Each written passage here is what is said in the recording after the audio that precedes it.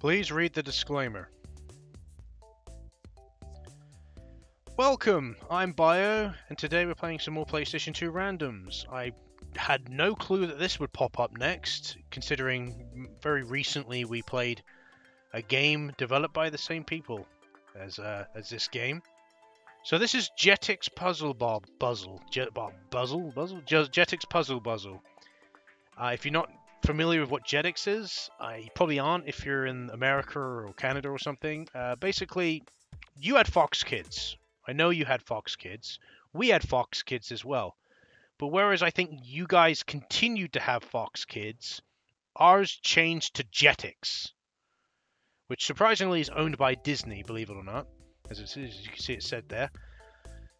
And we had this like little mascot, and I would never think on my life. Like, obviously, there's the Fox Kids Micro Maniacs racing game I had to look at for the PlayStation 1, but I had no clue that Jetix would have their own game.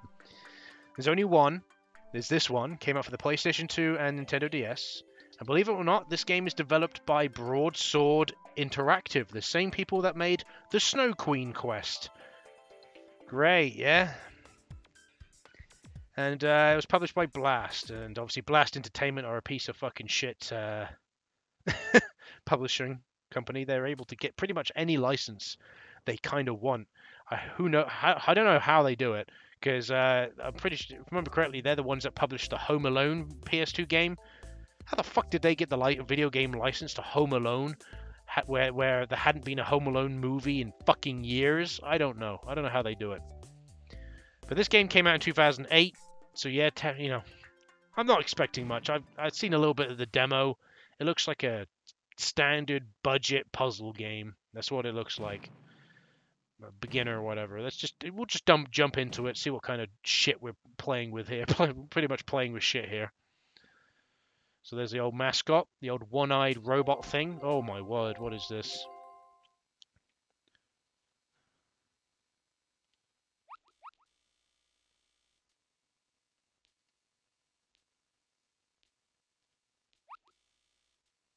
Okay, so I'm guessing...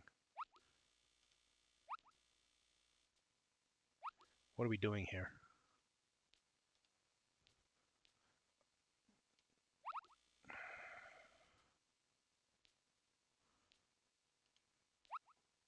I don't know what this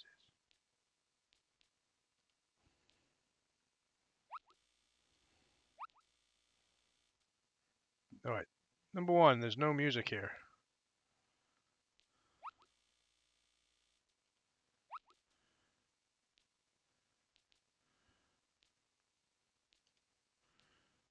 I don't know what... I have no fucking clue what I'm supposed to be doing here. What is this fucking dog shit?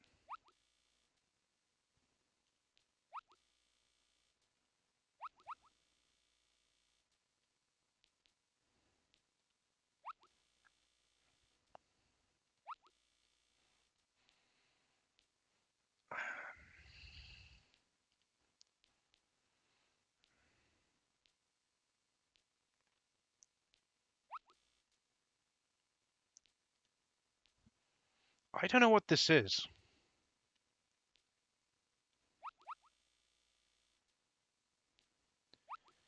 What am I supposed to be doing here? I feel like the opponent's having a much easier time than this than me. Oh, I win. I think I'm supposed to get it up to... Am I supposed to... I fucking no clue what I'm supposed to be doing here. I won somehow. Maybe I'm supposed to reach the spaceship? I guess? There's no music here unless the music's bugged out. Wouldn't surprise me. I wouldn't imagine the emulation for this is particularly good. Keep in mind, obviously, that this game...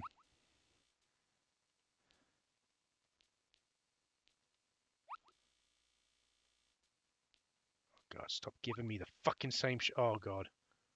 This keeps giving me the same shit.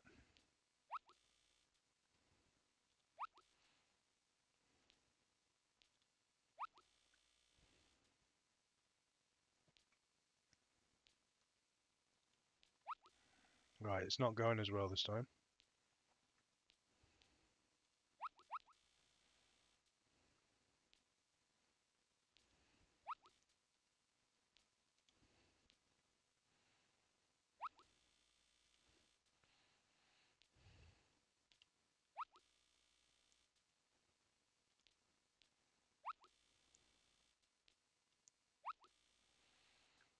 think we're supposed to get to the spaceship, but who honestly knows? Not a clue. Not a Scooby-Doo.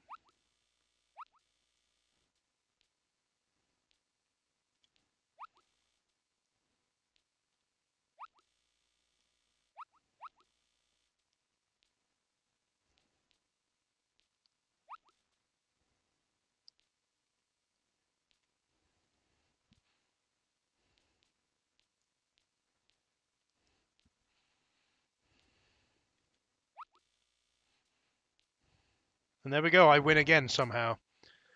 I guess I'm supposed to get to the spaceship, but then technically speaking, couldn't I just grab whatever and just tower up as much as I possibly want? But I have a feeling that's not the point of the game. Like I said, I do believe there's music here, but I hear like buzzing error kind of sounds, kind of shit going on. So it wouldn't surprise me if the music's just not working.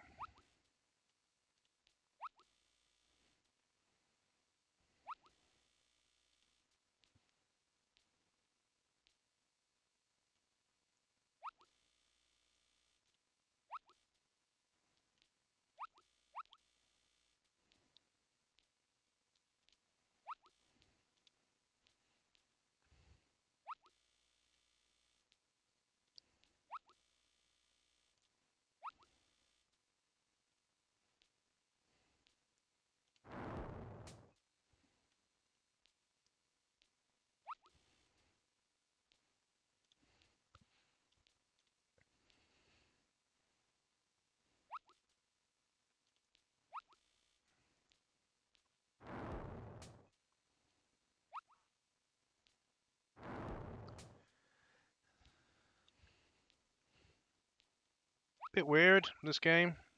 It's pretty basic.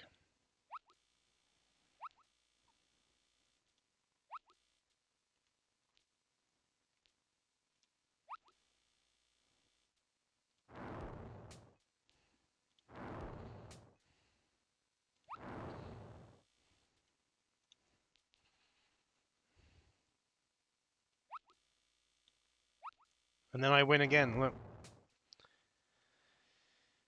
So yeah, you're supposed to keep on towering, but you gotta make sure you don't, like, it's alright to leave like one or two gaps here and there, but you've got to try and make sure you don't. It's a really simplistic puzzle game.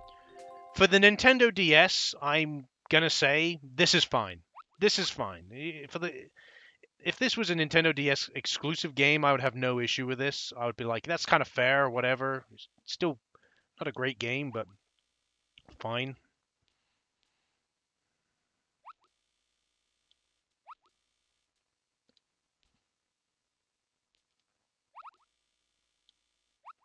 So it's not exactly difficult.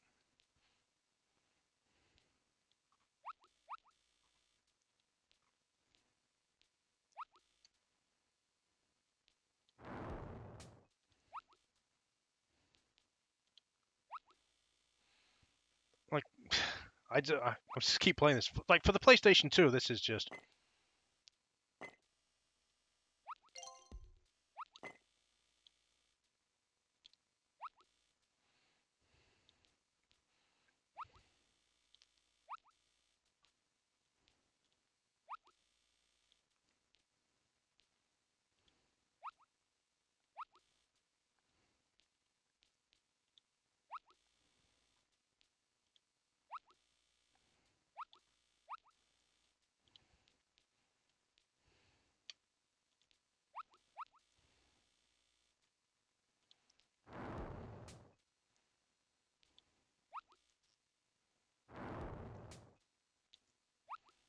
And then I win.